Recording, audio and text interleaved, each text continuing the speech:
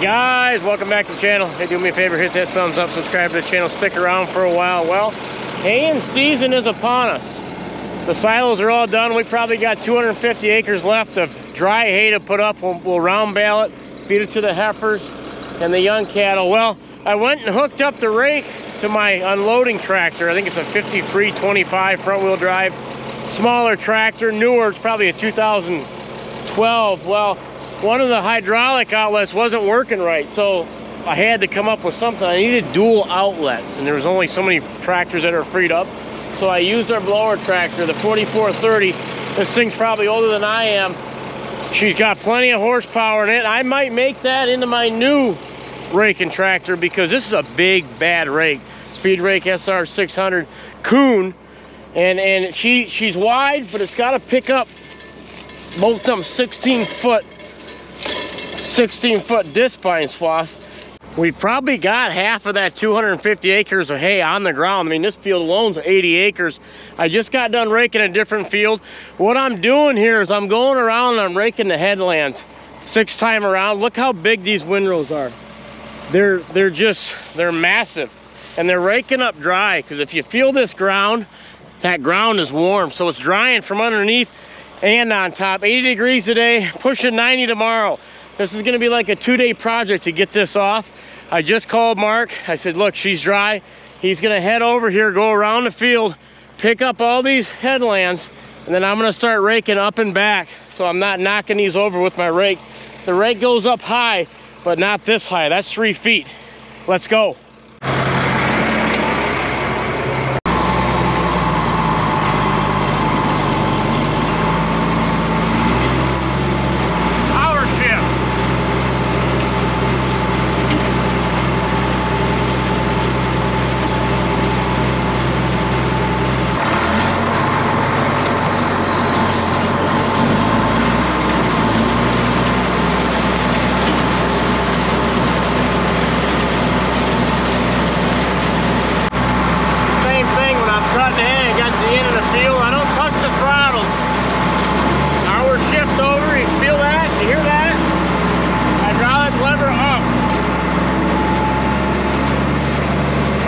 Into this windrow. That other tractor used to really struggle backing this up, but this bad tractor here barely even knows it's back there. Brake down, power shift up. Away we go.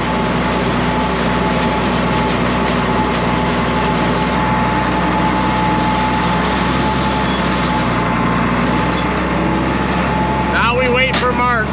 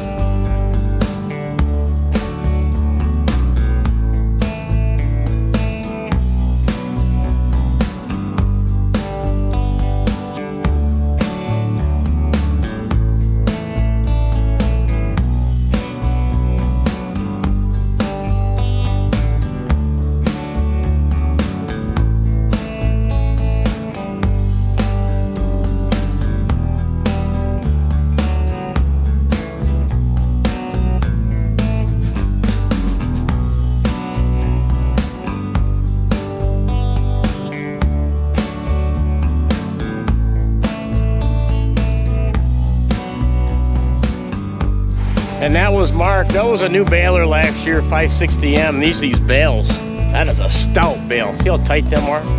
We net wrap them. That's a 6420 John Deere tractor. I think it's might be like a 2005, but we use that for snow plowing, and we got a front loader for it. Take the front loader off during the summer for hay season. It's just, though, that's a good combo. 6420 and that baler, they're a good fit. You've seen that. So he's taking the far fence row or end rows off. By the time I get down there, we'll be going up and back.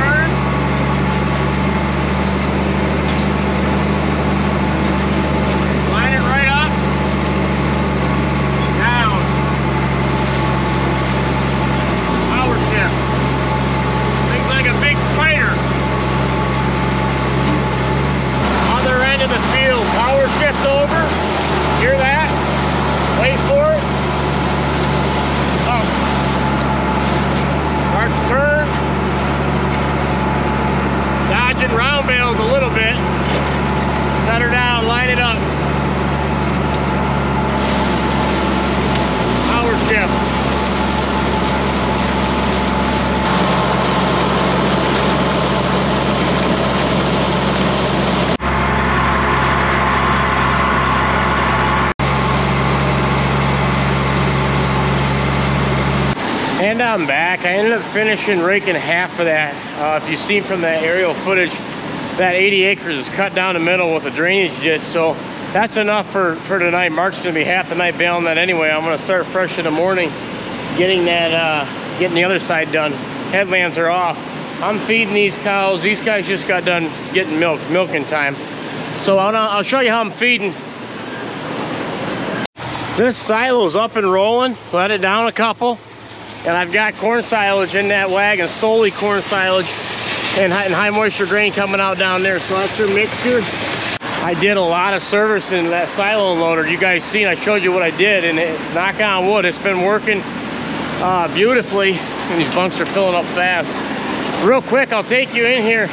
Barn roof, south side's getting done now. So right now they've got what you call a big moon roof on the barn. These cows are in there in the holding area, so sun's bathing in. Not a lot of rain coming, hopefully, but also Lonnie, that's my nephew, still been power washing all these walls. He's made it from all the way around and all the way around through here, and now we're about to start on. You see there's walls here left. We're gonna wash the whole place down. Once you start something, it's almost like a bathroom or a house remodel. Once you do one thing, something else don't look as good, so you got to end up going through the whole kit and caboodle. Anyway, so while we were locking these cows in to get milk, I had a cow down. She was over there, 143, just calved. I'm thinking it's milk fever. I had to hook her up, give her an airlift over that maternity pen. So once we get this all wrapped up, which is only going to be in a couple minutes, we're going to get the calcium and the dextrose and the IV kit, and we're gonna try to treat her, see if we can get her up, or at least she'll have that in her, because as we're going in through the night, you can't leave her untouched.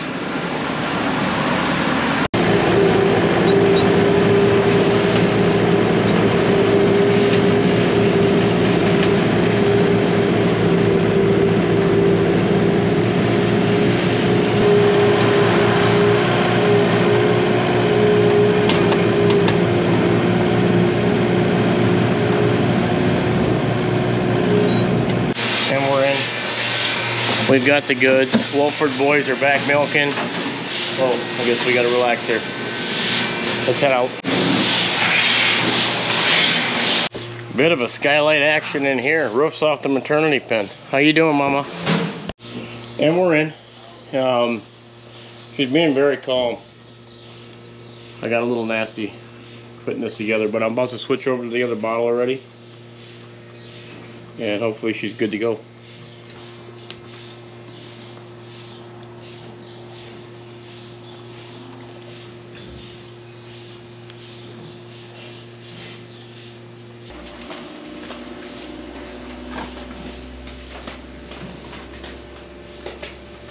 Want to try to get up, Bubba? Oof. Good girl. Want to try to get up?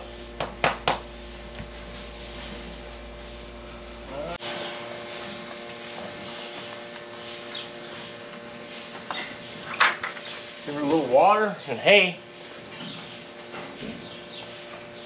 See, she's going for it. That's a good sign. We're going to let her relax in here for a while. Chloe, you're going to be 7 years old soon. What are we going to do? Where are we going? We're going to get her a bike. I like what you mean. You like Walmart?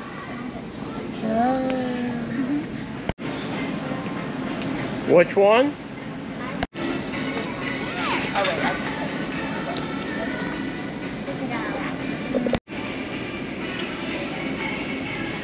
You walking, bud? Hi, bud. Keep going, bud. There she is. Keep going, Bubba.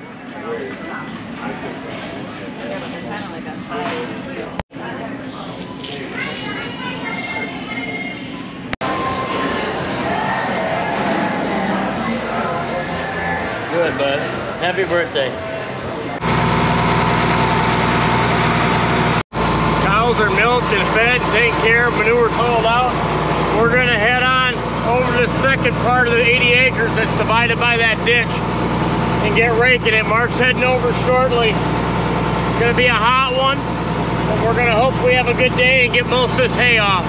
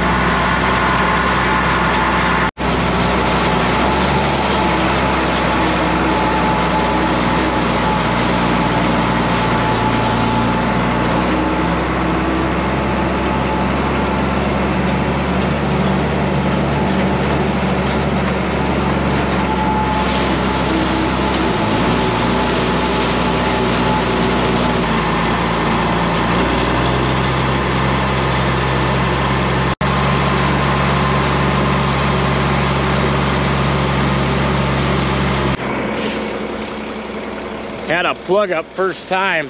This hay is the thickest we've ever seen it. And sometimes it can get wound around here and stop these. Wow.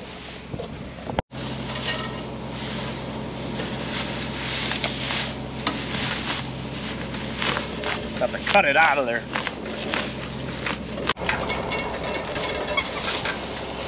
And that, my friends, is why a farmer must always carry a knife.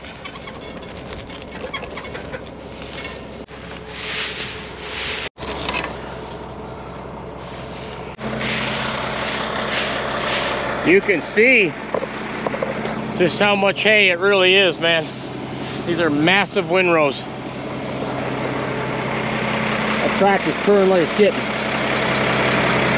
We're back, Baling.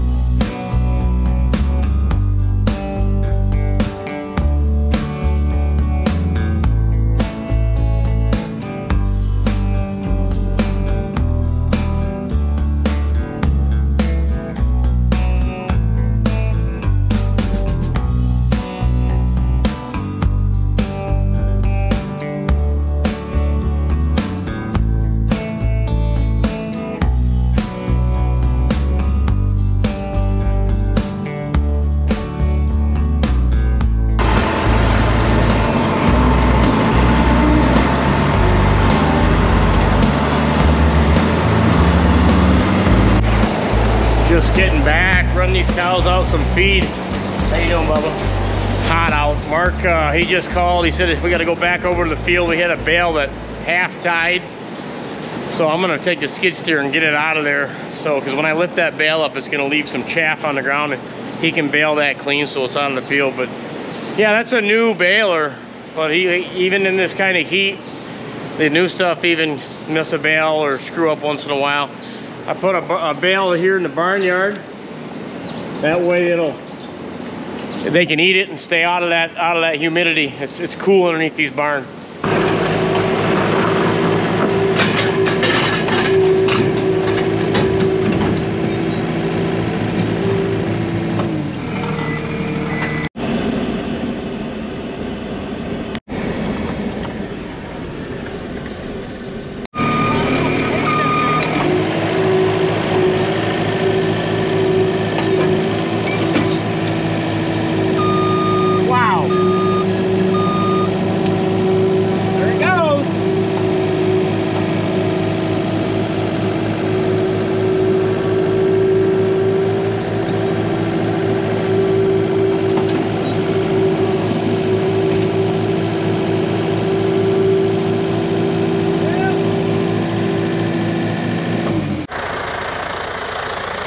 Not bad. Not bad.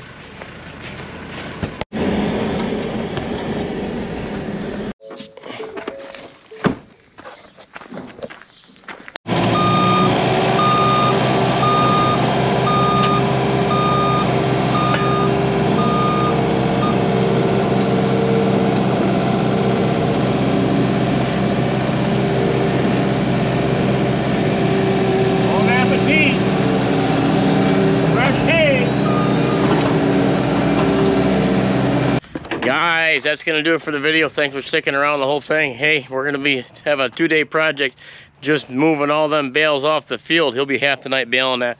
I've got to get some corn silage in this wagon so we can get them cows fed tonight. So a lot going on, but we're doing a good job. Take care, and see you in the next one. God bless.